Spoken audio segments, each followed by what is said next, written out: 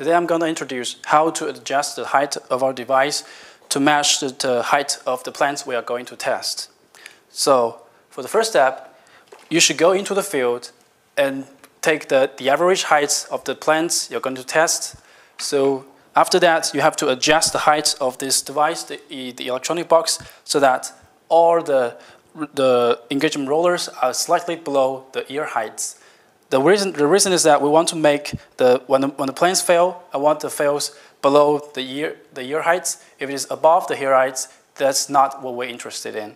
So to adjust the height of this, you can use the L wrench to loosen those two screws and then move up and down the device along with this vertical arm until you find your position, and then fasten all the pieces.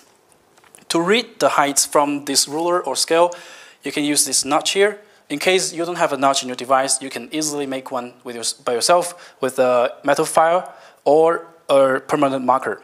So in our case, the height is something like 950.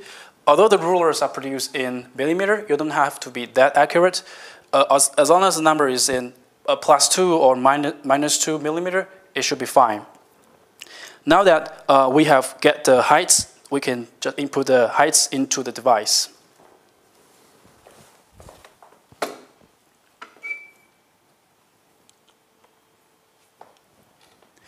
As you can see, in our case, the plant's height was 950 millimeter. Okay, so my colleague off screen just start the process without changing any plot number or the test ID. So for this step, we should push this start button so that there is a number blinking. With this number blinking. So that means the default height of the plant, we should change that number to the number we have just measured. So we can change the number by rotating clockwise to increase the number and counterclockwise to decrease the number. Let's rotate to 950.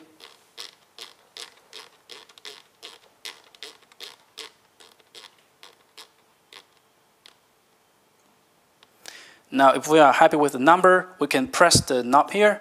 Now it turns red. In this stage, if we want to accept the height, we should rotate it clockwise until it turns green and press it like this. Now, the program just automatically begins, which can cause some inconvenience. To solve this, we will generally discard the first data by pressing this start button again.